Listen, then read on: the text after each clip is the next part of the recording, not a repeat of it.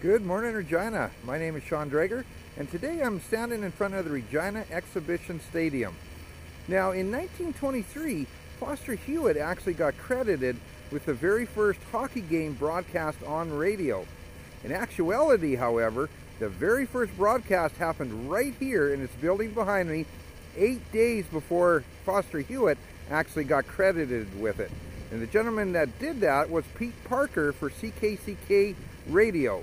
Not anywhere else in Canada or the world, but right here in Regina. Imagine, the very first hockey game broadcast on radio happened right here in Regina, Saskatchewan. One more reason why we love Regina.